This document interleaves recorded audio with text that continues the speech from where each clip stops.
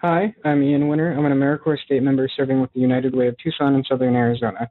This is the second video in the series on how to set up Zendesk for the Valet VITA model as a part of our Valet VITA Toolkit.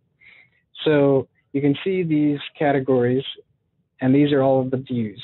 We're going to delete all of these default ones in Zendesk and create some of our own that make it better for tax prep. So to get there, you have to go to the Admin tab and then go down to Manage and Views. Then you see the active views all here, all of the default ones. We're going to click on all of them and deactivate them.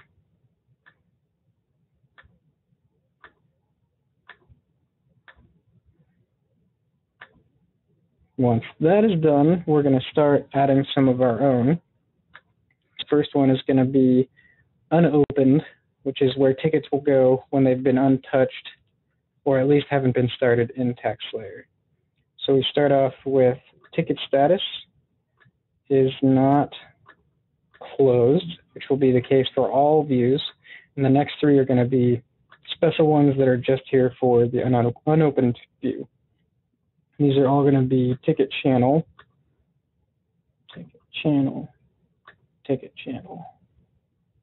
and they're all is not.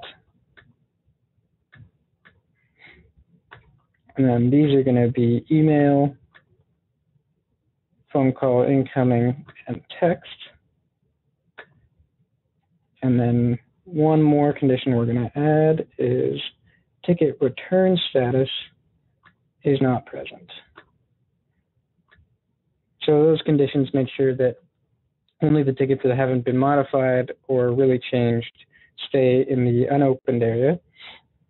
The next part we're going to do is remove these column options. These are the columns that will appear when you look at these categories. So remove submitter, we're going to remove requester, and we're also going to remove the assignee. And then the things we're going to add will be needs more info first, which is down here.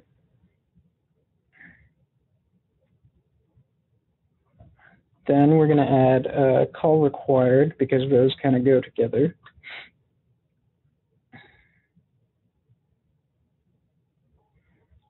We're going to add special certification in case we want to label them there.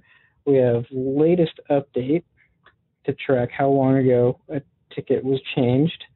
And we're also going to add the site to track where the return intake was performed.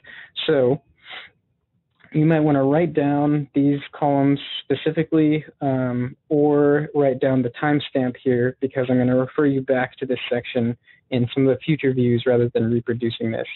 The order of these options determines the order that they appear in the columns for the views.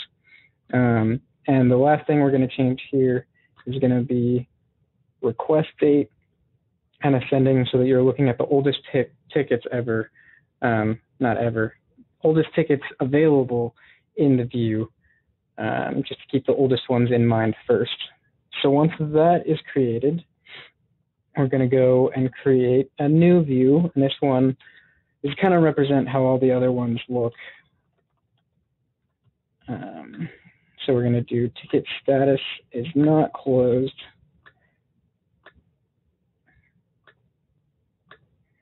And we have ticket return status is in progress. That's how all of the remaining views are going to look as far as the conditions. There will be some changes in the columns, which I'll indicate. But for this one, you can refer back to the previous section and or the Valet Toolkit on hand and see what they are. We're going to change this order by request date again, and we're going to create that view. Next, we're going to do the ready for quality review. And again, the column options are the exact same. So this should be fast as well, at least on my end, because I'm not messing with the column options. So we have ticket status is not closed. Ticket return status is ready for quality review. Same column options as the previous two. I'll refer you back to that time and or those options. And order by is again the same thing. This is going to get a little repetitive, so you can skip ahead if you follow and just keep doing the categories with their statuses. But I'm going to add these just for completion. The next one is ready for signature, e-sign, and ticket return ticket status is not closed. Ticket return status is ready for signature, e-sign. Again, refer to the previous first step on setting up the columns appropriately.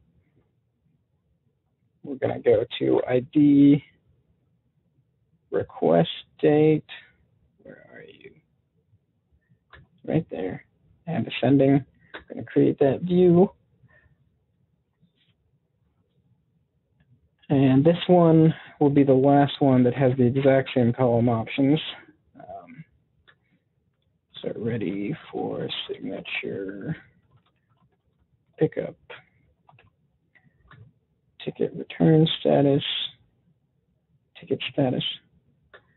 It's not closed.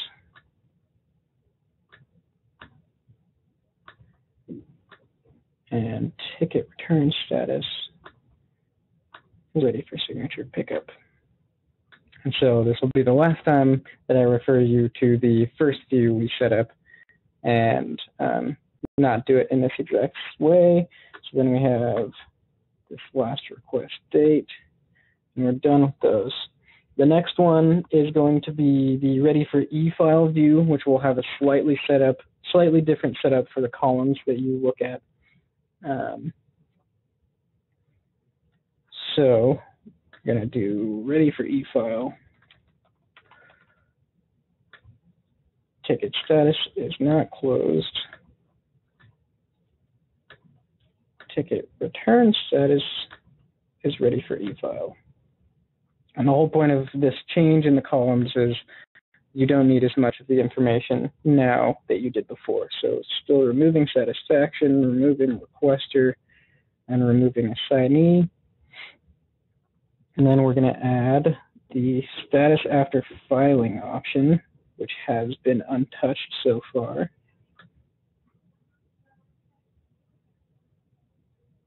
We're also going to add the certification level just as a quality of life detail. We're going to have the latest update, again, to track how long something has been updated. And the last one is going to be site. And you will have, you'll come back to this part of the video or these columns one more time. And it's when we're going to do the completed return view.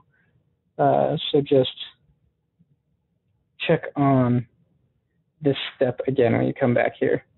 So we have ascending, request date again, keep that the same, and create that view. Then we're going to add the completed returns view.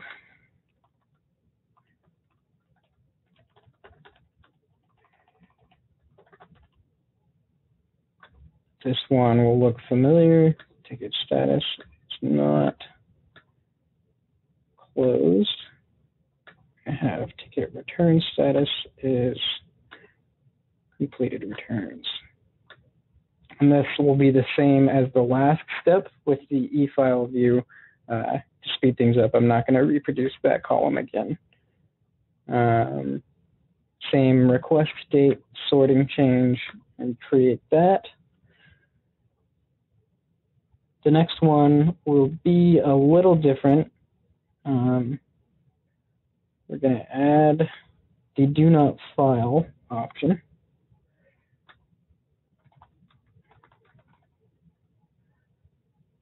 we have ticket status is not closed.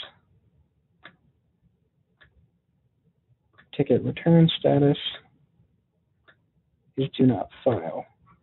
And this column is going to be the most depleted, so we're going to take out the subject, take out the requester, take out the assignee again. We're going to just add back latest update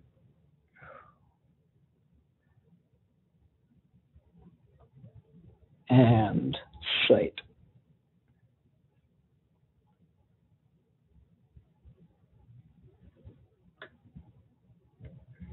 You can see why I skipped showing you how to do this 4 separate times.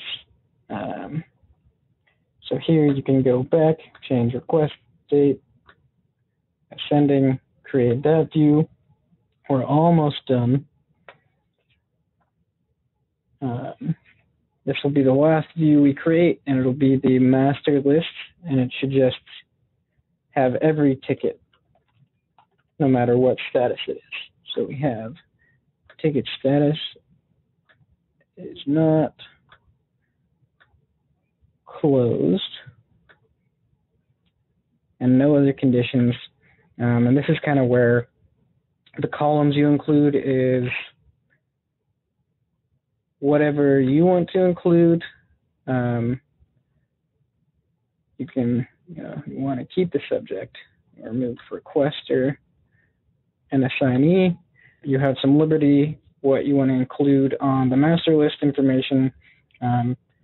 Call required is pretty useful. If you want to look at the whole list, you will probably want to include needs more info and return status and maybe latest update. But this is kind of up to you, your needs, and what you want to be able to track on a large scale pretty quickly. So we're going to just sort those to be closer together. And again, this is something you can keep the ID. It should kind of sort by the request date. But the request date just keeps track of the total dates. And so here we're done with all of the views. You can come back. They probably won't. Oh, they do exist. So you can see this is almost exactly what our full Zendesk looks like. And so you can click on the unopened tickets. There's these two. And as soon as you make some changes, for example, this change, those are my initials. And then we're going to change the status to in progress. And it'll move out of unopened to in progress. And you can see I didn't make the appropriate column changes for this ticket, just for the unopened, but these columns will all appear on the tickets you fill them out for. That concludes this step of setting up Zendesk. In the next video, I'll discuss how we use triggers and macros to